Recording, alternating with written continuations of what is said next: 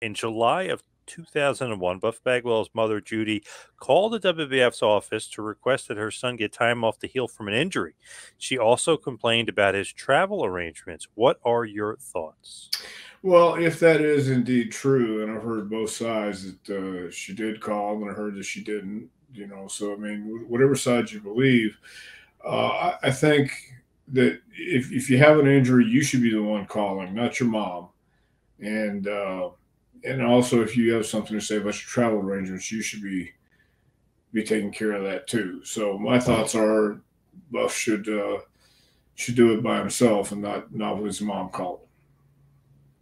I had once asked Buff about it, and he was saying that, oh, Jim Ross is full of shit. And the Right. next day we ran into Jim Ross. So I said, oh, Buff, here we go. Perfect opportunity. You were literally just telling me yesterday that Jim Ross is full of shit. He goes up to Jerry, how you doing, JR? How's it going? Doesn't say a word about it. Right. Yeah. Sounds about right.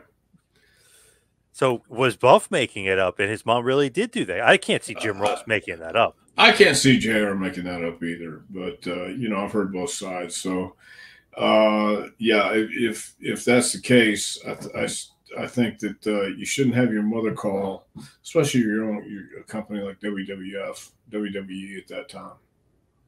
Speaking of Mama's Boy, he was a big Mama's Boy for Judy Bagwell. Sure, Judy Bagwell on a pole. Yes. Great, Yeah. great match. It's actually Judy Bagwell on a forklift match. On a Remember? forklift. Yeah, Okay, she wasn't on a pole. yeah. That'd be a different occupation, I think. Yes, yes. Yeah, Judy Bagwell on the pole. Canyon Ladies and had gentlemen, on to, the main stage, Judy Bagwell. yep. Yes. Canyon had to put her on there. Yeah. Remember he had the painted shirt of Judy Bagwell too? I'm trying to forget stuff like that. Crazy. Yeah. Craig said Buff would have his mother call Bad News Allen would not. Do you agree with that? I do agree with that.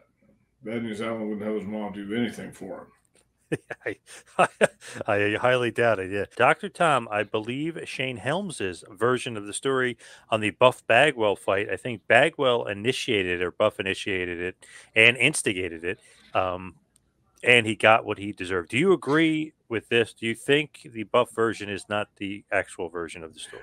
I would be more inclined to believe Shane than I would Buff, and I like Buff. I mean, he's always been cool to me. I've never had any problem with him. But at the same time, I know I know people like Buff, and I've been around people like Buff before, so I know how the story can kind of change and be I don't want to say fabricated, but uh, embellished a little bit with his own colors and put his crayons on to the story. On the Dark Side of the Ring episode, I'm like listening to the story because I've heard it from a few wrestlers, and I'm just listening to it. And Buff says his version of it. I was like, "Wait, what the hell is he talking about? That's not what I've heard like through the year." So it was weird to hear that version. You didn't really get the Shane Helms version, What but what was Buff's version? so basically, when he said that Shane was busting his balls about getting too much ring time, and when he turned his back, Shane put a frozen water bottle to the back of his head. Now I had never heard that one before, so I was just like, "Wow, that was weird. Where did that come from?" And Shane, of course, on Twitter the next day was saying, "Not true. That's bullshit." X all the wrestlers like this is completely made up. So I was just surprised that that was the story that Buff had come up with. Yeah, well, some people have foggy memories, and that happens. Well, the story that I heard from a couple of wrestlers was that Buff kind of initiated it or really instigated it a little bit and kind of teasing him, and they got into a scuffle, and Shane more or less won, but Buff was saying he got cheap shotted. So I think that maybe that was his kind of way out of why he lost, maybe. Yeah, it could be, and I haven't seen the Bagwell episode, but I've heard it's an interesting episode. I might have to check that out. Very interesting. I mean, I love Buff. He's great, but he's a storyteller in a good way and sometimes in a bad way. I think we all are. Yes. Oh, yes. In hindsight, it was wrong for WB to release Buff over one bad match that had to be political. He was being hazed backstage as well. I don't know if that's the case. I think I don't know if it was just because of one bad match, but just like the question earlier about his mom calling the office and little things like that. It's um, life is political, and in any company you go to, there's going to be politics. So um, whether it was or wasn't, I think it was a matter of the other outside forces that were entering in to Buff's career in WWE, from his mom calling the office, talking to JR, and wanting special privileges and things like that. Um, I think there were a lot of other elements at play there. When you think about it, too, he's gone after that. The Judy Bagwell calling, and Yeah. with Jr. Then Vince gets pissed, about all that. The rumor is he told JBL when they all beat up the WCW guys and they beat up Buff. And remember, they threw him out of the ring and they threw him out of the building, all that other stuff. There is a vicious clothesline by JBL, and they're saying, "Oh, Vince ordered JBL to do that." I don't know if necessarily it's true, but it seems like JBL was just stiff with everybody. I mean, nothing Yeah. like, nothing for Buff, but people claim that big clothesline was extra stiff.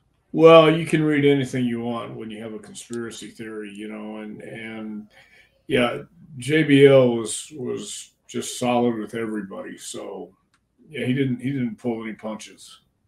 Do you think Vince would tell somebody, "Hey, go hurt this guy," or no? Well, I don't think it's out of the realm of possibilities. Was The Office during the Attitude Era ever high on Buff Bagwell? Like, did The Office and the behind the scenes like Buff? I don't think so. I mean, I just think again, Buff had a high opinion of himself, much higher than a lot of other people did, and I don't think the office saw it that way. That's just I don't know for sure because no one ever came over to me and said that, but that's just my opinion. I could see JR saying, "Oh, this guy's got charisma. We could do something with him." But then when he sees maybe a bad attitude, then maybe that kind of changes. Like, or maybe we can't do something with him.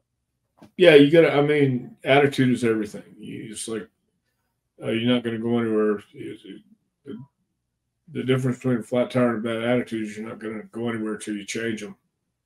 So Good point. Yeah, and yeah, it did feel like Buff after that neck injury in '98 did feel like a little bit of a different Buff than we got before because he was super athletic before that.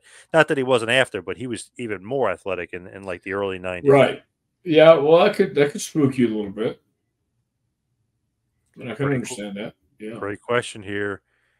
ATF Media. Is it possible that Bagwell got punched by Hands of Stone, Ronnie Garvin, and got his neck broke for the match, but tried to make it look like it happened in the ring for workman's compensation?